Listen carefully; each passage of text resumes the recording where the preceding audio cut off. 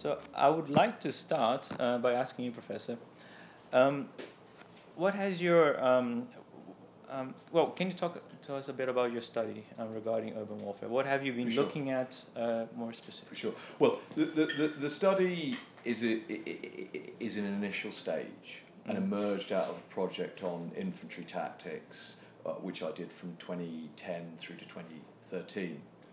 So where is it? It effectively follows the interest of Western forces in urban warfare. If you look at the history of the last 20 years, there has been an increasing interest in urban warfare by the major Western powers. Initially, in response to events like Grozny, 1994-95, some aspects of the Balkans, of course, the American disaster in Mogadishu in 1993. So Western forces started to become aware of the problem, the increasing problem of, and the increasing likeliness of urban combat. Iraq and Afghanistan have made that, have accentuated that concern. And if we look at the major Western powers, America, Britain, France, Germany, and Canada as well, over the last 10 years there's been very significant investment in terms of looking at the problem of urban warfare. And there are two effectively levels at which this has occurred. The first is at the purely tactical level, with the actual combat troops themselves engaged in both clearance operations, high-intensity clearances, capture operations, and also stabilisation operations of actually securing and pacifying urban areas. Now, at that level, one of the interesting developments has been the dissemination of special forces techniques out from the special forces down into the conventional forces. And I would argue that started to happen really following and as a result of enduring the Iraq war. The techniques of urban clearance that had been completely the preserve and monopoly of the special forces then started to be adapted and learned and adopted by conventional forces. Why is this interesting? Because what you see is the urban environment becoming a driver of professionalisation within the Western Armed Forces, and that as a result of the urban imperative, there has been an improved and increase in training to create kind of quasi-special forces capabilities within the conventional forces. Now, that's purely at the tactical level. The next question, which is the most important for the urban operations, is the actual missions themselves. And this has generated and continues to generate great difficulties and concerns across Western forces. Namely, how do you conduct major military operations in an urban area? How do you supply them? How do you do communications? How do you command them? And currently, all of the Western powers are experimenting with how best to do that. Now, you mentioned that regular forces are becoming more like special forces in several countries. Yeah. Do you think that's the entire diagnosis, or would you say that regular forces are also becoming more like police forces? Well, it's a very interesting point. In terms of the armies, it would depend on the mission. I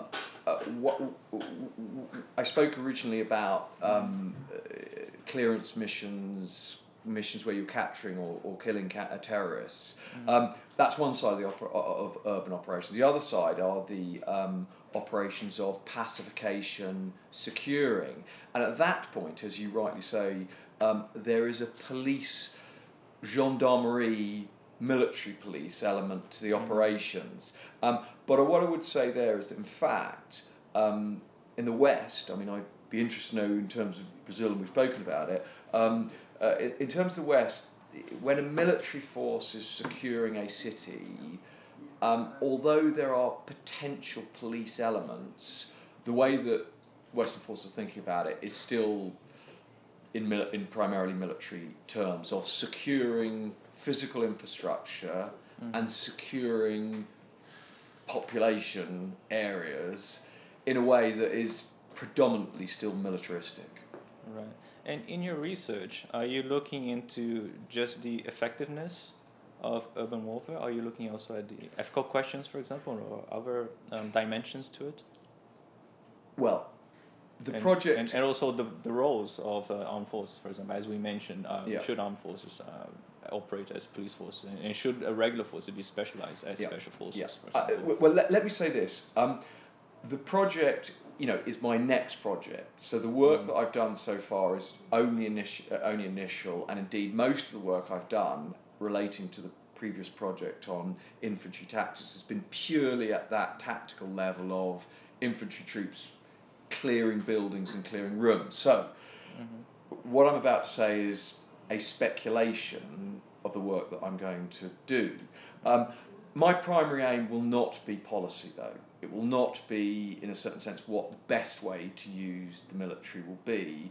What I'll be trying to look at is a historical, sociological analysis of the techniques, tactics, processes that the military are actually adopting in the West in a historical context. So, yes, there will be policy elements, and I will obviously and hope to produce some idea, some contribution to the best way, the most appropriate way to use military forces. But my actual focus will be merely on looking at the way the armed forces in the West are responding to the urban challenge. What are the organisational transformations, the doctrinal transformations, which the armies and the armed forces have decided have been critical in order to operate in the urban domain? I mean, one of the key areas that I think will be critical will be the fusion and cooperation with other services and the low-level fusion of different kinds of technologies. So I think what you will find in an urban operation, what the military are finding, is that you need to layer surveillance in a way that's quite unique. So that, if you look at the Ukraine, the Russian forces in Ukraine, they had about 14 layers of intelligence and surveillance, airplanes down to very small UAVs flying between the buildings. And I think the Western militaries will need to do that.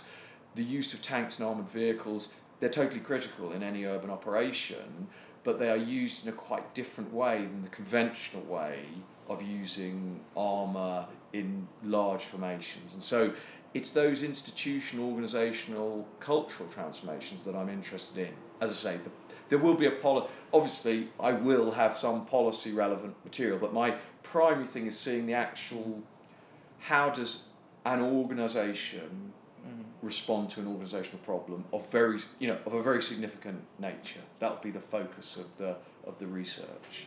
I see. And how do you think that Brazil could possibly contribute to this analysis? Well, I personally, and this is one of the reasons I'm delighted to be here, I think Brazil, because of the nature of the major Brazilian cities, with their, in some cases quite large favelas, and the emergence of these very significant gangs like the Commando Vermelho, I think Brazil is in an absolute, a prime position of experience. It has a unique experience, but it has a very early experience of some of the problems of policing, pacification, and also clearance of some of these areas. And so for me, actually, I think Brazil represents a very interesting and advanced case, which I think Western powers should take very seriously. And if we look at European cities and American cities already, you can see various areas where you have very similar gangs operating to the PCC or the Commando Vermelho. But I think in European cities, I think something very similar is emerging. Much larger cities, much larger poor slum areas, and gangs and insurgent groups operating in those areas. In France, I think the terrorist attacks over the last 18 months, 2 years, I think potentially point to something quite interesting. When I say interesting, something potentially very frightening, but a challenge that I think the traditional gendarmerie police may have difficulty coping with. And that's where I see Brazil being potentially a very important and interesting partner in a global discussion. I see. And do you intend to analyze some other countries which have had, let's say, a particular experience in urban warfare, aside from Brazil, and also some of the ones you mentioned? I'm thinking specifically of Israel, for example, which has had some terrible and experience in that. I mean, let me emphasise I envisage starting this project properly from next year when I finish my work on generalship and command. Right. But yeah, I see it as a global project. So the major military powers, countries and civilizations which have have an experience of urban problems and urban warfare, and I see it in historical terms too. So my idea would actually be to go back to the beginning of civilization and look at urban warfare in a purely historical sense. Because one of the things I might suggest is that although I think there are paradigms of urban warfare, what are the paradigms? I think that the nature of the urban warfare is given by three interrelated factors: the size of the city, the size of the civilian population, and the size of the armed forces. I think there is an interrelationship between those three agents which give rise to the kinds of paradigm of urban combat you get. And I think that therefore there are historic paradigms of urban warfare going back to the beginnings of civilization. So, early civilization, cities are relatively large, armed forces are small, so you get a particular kind of paradigm of warfare. I think that in the 21st century, we have actually quite small armed forces and absolutely vast cities. And so the problem of urban operations in the 21st century is very distinctive historically. However, I do think that there are recurrent themes. What are one of the recurrent themes?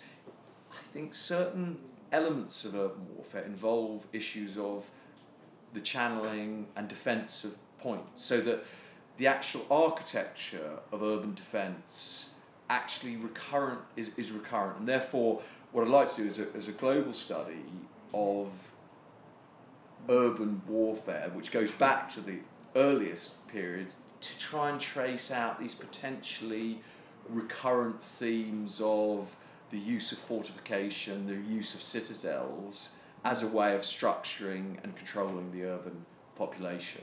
But it definitely, I see it in yes, it is likely as a Western scholar that some of the primary contemporary material is Western, but yes, I think the Israeli example would be very important. I think there's some important Asian examples as well, both historically and in the contemporary environment. I think Russia is very important. So yeah, I see it in those terms, and therefore this for me makes Brazil a very interesting, I think possibly the most interesting Latin American example. It's not the only Latin American example. I mean, you can think of the violence in Mexico City or Guatemala City, and or Colombia. Precisely. But so I and that's how I would conceive the project in those kind of global terms, in the ideal situation anyway. Okay. Is there anything else you think we should know about your study before we move on to the next topic? No, I mean the urban, and to emphasise and to caveat what I've just said, the urban project is, hopefully it's more than an aspiration, but I have not yet committed I've not done the research. These are ideas about where the research will go, and explaining why I think urban warfare is a critical topic for people interested in warfare, but actually for sociologists, political scientists, international relations scholars. I think it's a critical, 21st century, I think it's critical. I think the city is a critical issue. Yes. Okay, well, so moving on to the next topic. Yeah, sure. Regarding gender issues in the military. Yeah. You have written about this topic. Yeah. Could you tell us a little bit about what you have found in your research? Sure. The best way to do this is just to give a little bit of background in terms of where the work on women in the combat, in ground combat roles came from. The wider project was a analysis of infantry tactics and cohesion from the First World War to the present. And the central thesis of that project was that if you look at Western forces and their infantry forces in particular, and their platoons, the smallest unit, that actually over the course of the century, and especially in the last 20, 30 years, those forces have professionalised. And professionalisation has transformed the nature of the combat performance of the infantry platoon and the cohesion, the solidarity within it. And my central argument is this. Essentially, if you look at large conscript forces, I mean, except for Britain, all Western powers had conscription through most of the 20th century. Essentially, those conscript forces were not particularly effective. Why? They were not particularly well trained, especially for the major wars of the 20th century. How did conscript armies motivate their troops? They essentially appealed to their patriotism and to their masculinity, so that they created these teams bonded by their masculinity and their commitment to the nation, and on that basis they would fight in the major wars. Mm-hmm. So masculinity was a critical motivating element in the 20th century mass conscript army. Mm-hmm. My argument is that you move post-1970s into an era of professionalised forces. Instead of appeals to manhood, professional training becomes the key way of generating combat force. It then becomes no longer significant that people are white, that they are heterosexual. It's not so important. The key thing is their job, whether they can perform their job. Now, merit. Correct. It becomes a meritocracy. And this then, out of this question emerged, or out of this study, emerged the question of, right, if performance, merit, mm-hmm. capability is the critical way of motivating troops and of assessing whether they have a right to serve in the infantry, can women also not be in the infantry? If it's just a job, mm-hmm. an extreme job, but if it's a job in which capability defines who can be in those units, mm-hmm. does gender become an irrelevant factor? This was combined with the fact that if we look at Iraq and Afghanistan,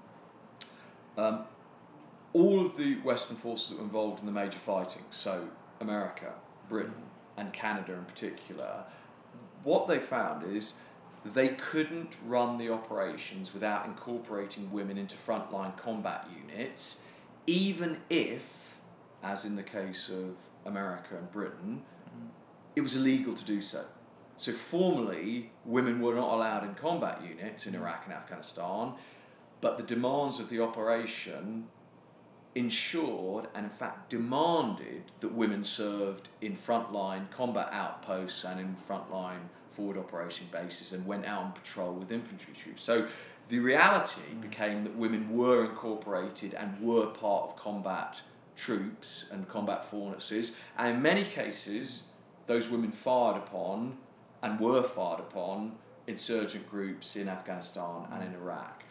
And as I started to talk to both male and female soldiers, what emerged was precisely the point that what became critical for their incorporation acceptance was not whether they were a woman or a man, could they do the job? Right. Were they professionally competent to serve on the front line? And what overwhelming numbers of the women and the men said, if a woman was capable, they were accepted. So what we see is an extreme professionalisation in which the process of professionalisation has created space in which a group of people once totally deemed incapable of serving actually could serve in the infantry unit. So my point would be that in a professional force, a highly professional, highly trained force, the opportunity is there for integrating women into frontline combat units. Would you say that it is inevitable that women will be, whether legally or not, involved in frontline combat if they are already operating or conducting duties, military duties in other areas, and an armed force actually goes to war, a real conflict? Do you think that is an inevitability that that we would just have to prepare for, or would you say something else? Well, one could envisage a military that extracted women from units as they deployed into combat zones. But what Iraq and Afghanistan would show... But would they not be treated as civilians in that case? Potentially. But I mean, so in an extreme case, I could think of an example where the inevitability would not happen. But if we look at Iraq and Afghanistan, exactly as you say, that once women are incorporated into the force anyway, and remember in terms of both the British and the American forces, women were in the combat service and combat support units, that line between what was in the army units that were logistics or signals or artillery, it became impossible to maintain it. So one would say, in effect, it became inevitable that women were integrated into the combat units. And certainly I think in Western countries where the gender settlement has become so important and the nature of professional equality has become so important, that I think it was inevitable that women were incorporated into combat units. Whether that is true for Brazil, I couldn't absolutely say, but I think there is an organisational pressure for that to occur, without question. Right. So, considering the countries that you mentioned, the first world countries that you're analyzing, which one has actually made more progress in terms of integrating women and actually getting good results from that in terms in operations? Yeah, sure. Well, we discussed this earlier. I mean, my own interpretation here is that you would argue that Canadian Armed Forces and the Canadian Army is the most advanced. Why? There are about three reasons for this. Firstly, the Canadian Armed Forces integrated first. So they integrated women in 1989 and therefore were 10, 15 years in front of America and Britain in terms of the integration. They're also a highly liberal, multicultural society which prides itself on its laws of equality. So there was civilians' culture that assisted the integration. Finally, the armed forces are extremely small, so the integration of known women.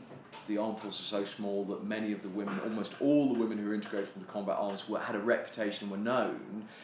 They were integrated in essence as individuals, as known soldiers, known to many other male soldiers. So the Canadian Armed Forces are the most advanced, but they have certain organisational advantages.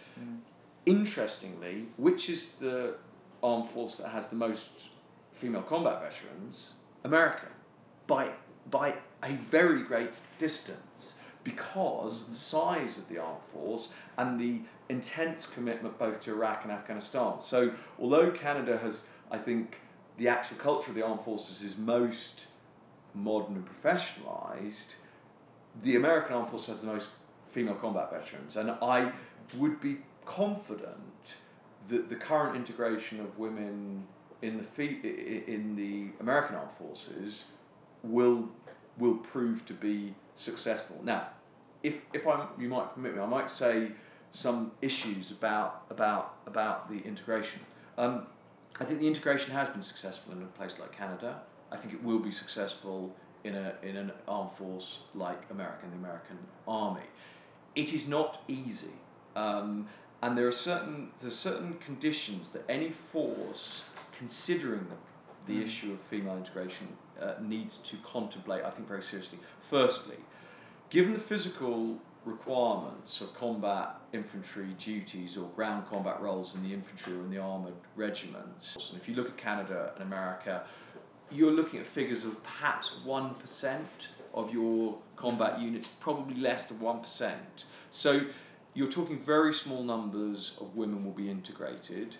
Very small numbers of women will be integrated. That has very serious policy implications.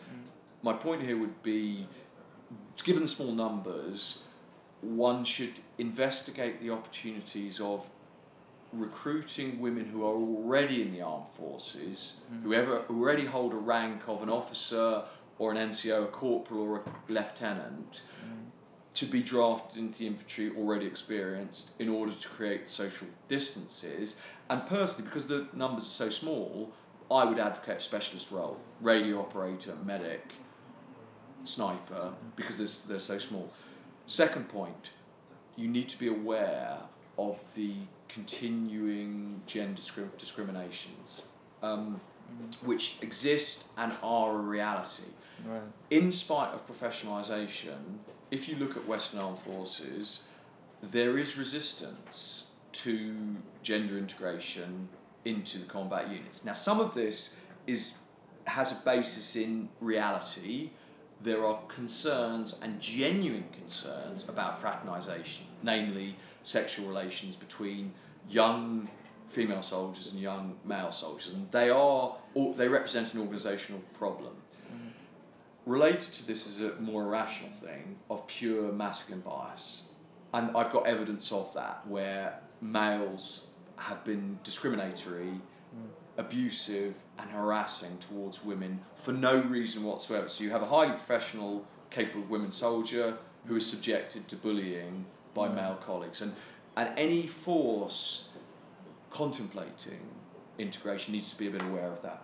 Right. Well, our time is a bit limited, so if you don't mind, I'd like to go on to our third and last topic. The conversation is very interesting, which is command. Yeah. So can you tell us a Sure. little bit about So the latest project is on command, on divisional command, and my essential argument is that if you look at Western forces in the light of new combat operations, especially in the urban environment, the nature of command has changed. Instead of one commander who directs essentially all of the operations, and it is himself, what you see in headquarters in Western countries is the emergence of what we might call command teams, command boards, command networks. Military operations are so complicated, the decision cycle is multiplied, and therefore the designated supreme commander needs a series of deputies, agents and proxies who are given jobs underneath his supreme role, and they have subordinate decision-making capabilities, so that in an army division, for instance, which is the formation I've been studying, a general sets the mission, his subordinates are empowered to deliver decision-making while the commander is committed to other factors. And this is very important in the urban environment, because the urban environment is so multiple, where the senior commander has a political role as well as a military one. He needs to have the support of subordinate commanders who are making purely military decisions simultaneously with his own cycle of decision making. So what you see across Western powers, led by the US, is the emergence of these more complex command teams, command boards, command networks, which now coordinate and run military operations collectively. And what you're referring to, if I understand correctly, is delegation of power within the chain of command, which would be different from staff duties.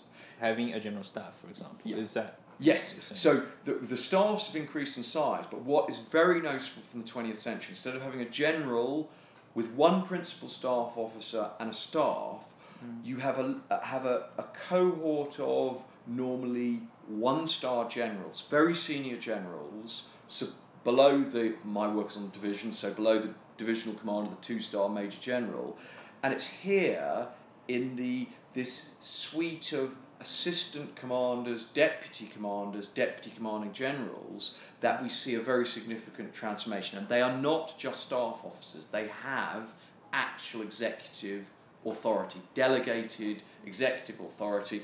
Absolutely, they're deferential to the commander becomes a key reference point, but that they provide this delegation of decision-making executive power between the commander and the staff. And typically, they themselves are sitting on top of a pyramid of delegated staff officers who help and assist them themselves. Right. And how new is this, do you think, or how strong is this tendency, considering, for example, that the German army during the Second World War had a tendency of delegating a lot, even to the level of lieutenants, for example? Well, we perhaps don't want to go into the full details.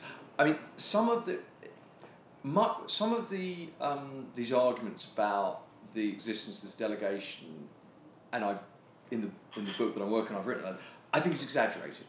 I think there was a level sometimes of delegation in the Wehrmacht, but the delegation was to particular levels. So, for instance, to the divisional level. The divisional level had, the divisional commander had great powers. But actually, what I would argue in the 20th century was, although there is a tradition of supposed mission command, that actually, typically in the 20th century, including in the Wehrmacht in the Second World War, that actually command was very directed, and that the supposed freedom that subordinate commanders had was much more limited than we might think. And indeed, the institution of mission command, which uses the Wehrmacht as an example, is actually a much more contemporary environment. But precisely as you say, the emergence of mission command as a command philosophy is, in my view, part of this process of command collectivization. It is essentially a novel, a new development in the way that the military's command, a response to the complexity and multiplicity of military operations in the 21st century. Right, and just one last question so that we can stop. Do you think that this tendency of delegation will actually last in practice, considering the advances in technology, particularly how even the lowest ranking soldiers have cameras in their helmets, which the generals can see and give instructions from absolutely. In headquarters from safety. My argument is it would be this complete. Digital communications have very significantly changed the nature of military operations and the nature of military command. But there is an interesting irony here. Digital communications have allowed militaries to conduct military operations over very wide spaces of time and distance, theoretically allowing a senior commander to see into the lowest level of forces. But that's not actually what's happened. As a result of digitalisation, there's been an expansion of military operations in terms of its space, an ability to coordinate military forces with other elements, with air assets, with helicopters, etc. And so the ironic result of digital communications is not stripping out levels of command, but actually requiring more command capacity. Let me give you one very quick example. The Americans now have instituted a system called mission command for their divisions. So the main headquarters is based in the US. So three-quarters of the staff stays in the US. The division deploys to Europe, to Iraq, to Africa, with its commander forward. And so you've got this expansion of the operations with a division of the headquarters between the theatre and the continent of America. That division has not undermined the requirement for command. It's actually increased the need for command presence, both forward and back in the rear and in subordinate areas. So my argument would be absolutely the opposite. The expectation would be digital communications would eliminate echelons of command. On the contrary, it's actually increased the requirement for command presence as it's dispersed the force elements into ever further distances. So this sort of paradoxical proliferation of command and command presence rather than a contraction of it. Well, with that, I would like to thank you very much for this interview.